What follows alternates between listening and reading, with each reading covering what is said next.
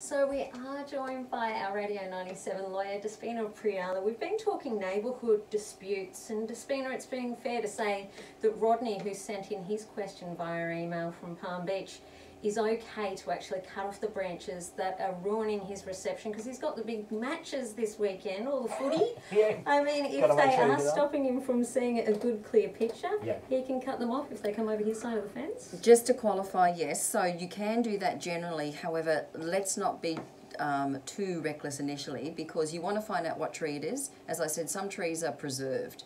So if there's a massive big gum tree, for example, or a fig tree, and you've got branches from that tree, just be careful. So just make inquiries about what type of tree it is first before you start chopping off branches. But the general principle is, yes, anything overhanging, you can deal with it yourself. It's the law, a common law of abatement, that you can actually deal with those and dispose of those as you see fit. All right, well, another issue that comes up quite a bit concerns retaining walls. Now, interestingly, you tell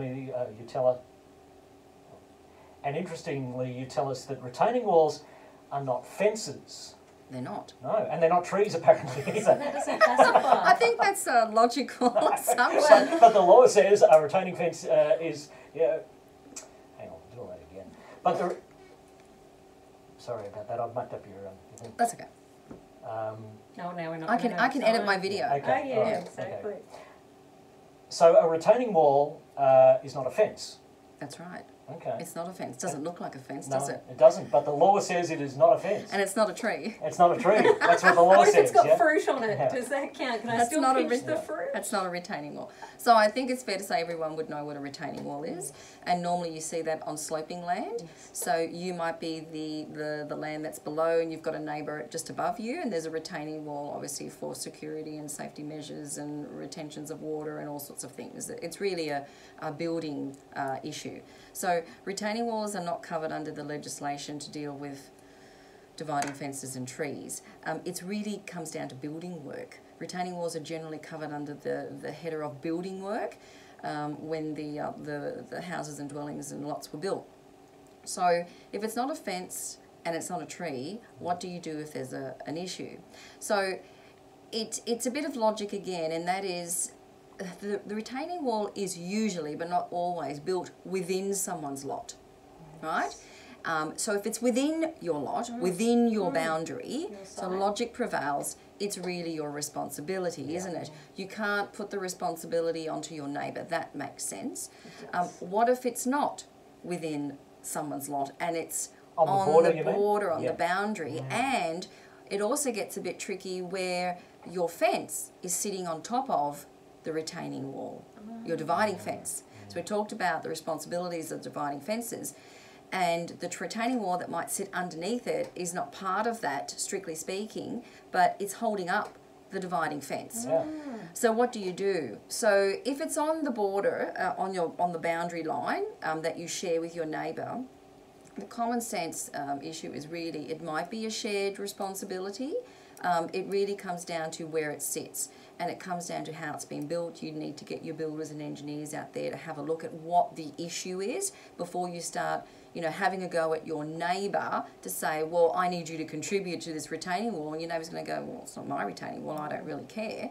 So you need to get to the bottom first of what's causing the problems. Is it within your boundary? You can get a surveyor to come out and tell you that. If you're not sure of your boundaries of your lot, get a copy of your plan of the lot, which you can do at any time. You can order that and see what's happening there, and get the original plans when the dwelling was built to see where the retaining wall and how it was built. Before you can try and start talking to your neighbour about it and move forward.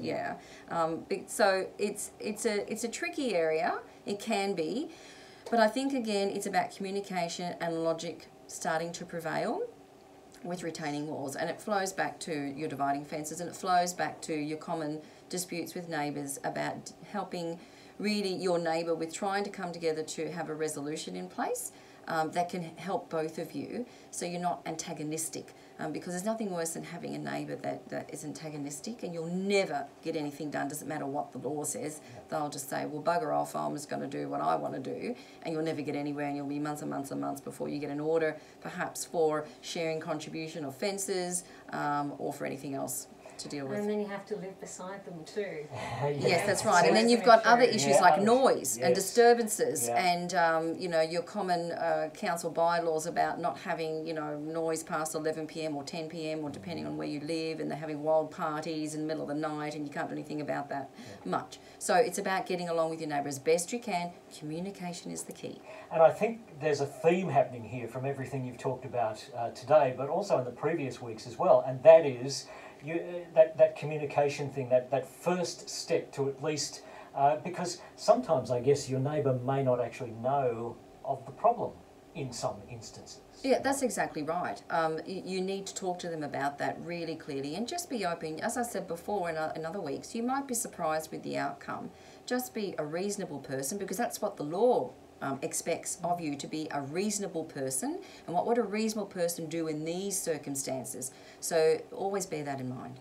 Because you want to keep sweet, you would hope, with them to live in that harmonious environment. But sometimes other neighbours might bully you when it comes to this. So you're hoping that they'll have a courteous, reasonable response. That's right. And if they don't, there is recourse under the law. Yes, we talked about that. But try and have the resolution yourself with your neighbour.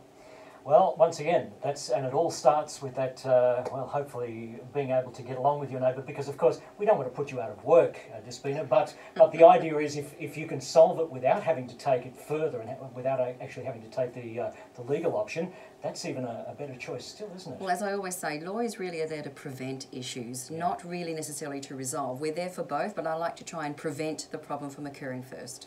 Bake the cake, have them over for a drink, That's even it. use the fruit if you like That's for those it. drinks. Yeah. Knock yourself out. Hand them some marmalade perhaps for Christmas, yeah.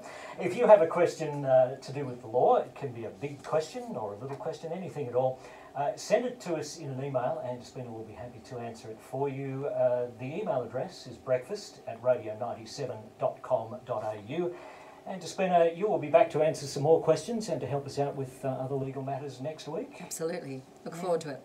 You can also be found at prialalegal.com.au.